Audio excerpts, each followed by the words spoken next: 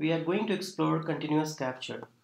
Continuous capture is a product feature that is designed to accommodate those replication environments in which it is necessary to separate the reading of the database logs from the transmission of the database operations to the target. Let's look briefly at how IIDR CDC works. Database creates transaction log files. IIDR CDC source engine actively reads those transaction logs at all times and processes the in-scope entries. These entries are sent to the transaction queue, and once committed, they are being sent to the staging store.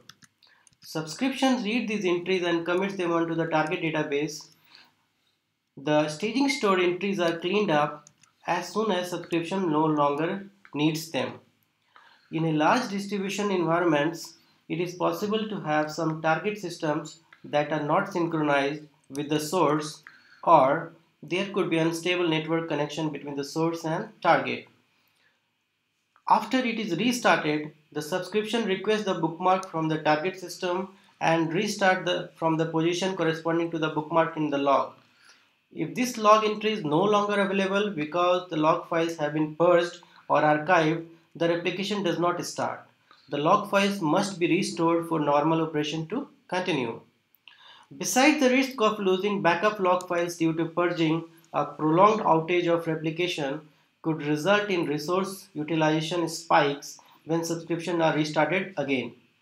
To optimize this operation and reduce the impact of IIDR CDC in large distributed environments, you may consider enabling the continuous capture feature, which is available in all engines supporting single script.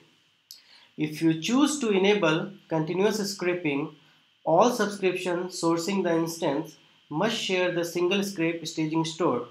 In other words, the private scrapers are not permitted.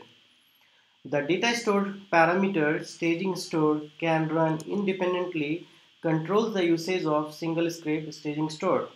The default value for this parameter is true, which means that subscription can create their own log reader processes if a database log entry cannot be found into the staging store. Changing the parameter to false causes all subscription to work off the same staging store, in effect creating a single scrape staging store. The command to enable this feature is called dm enable continuous capture, and correspondingly dm disable continuous capture to stop this continuous scraping. These commands can be found in the CDC installation bin folder. At all times, the staging store status can be monitored via the command dm get staging store status. Should the InfoSphere CDC instance be stopped normally at some point, the single scrape staging store is persisted to disk. So when starting the instance, the continuous capture is automatically restarted and continues from the last read log entry. However, abnormal termination of the InfoSphere CDC instance renders the staging store corrupted. So there is no persistence guarantee. Always shut down the InfoSphere CDC by running dm shutdown to avoid the situation where the staging store must be cleared and the log reader must be restarted from the earliest bookmark position. If some subscriptions are stopped and the staging store size reaches the staging store disk quota, log reading and parsing will pause until the stopped subscription are started and finish processing the oldest blocks, so they can be deleted and free up some space.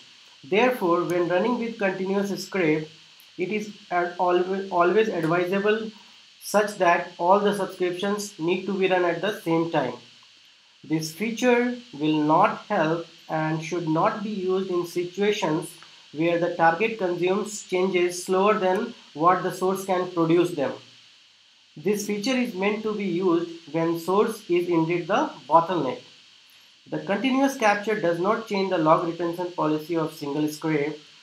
The command dm show log dependency can be used to list the database logs that are still required by IIDR CDC to continue.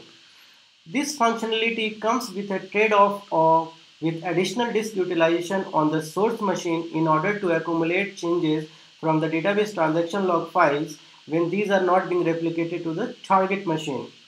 These trade-offs should be evaluated and understood before deciding to use this feature in your application environment. For performance reasons, if you choose to use continuous capture, you need to ensure that your disk subsystem where the CDC replication staging store is located consists of very high speed. Thank you.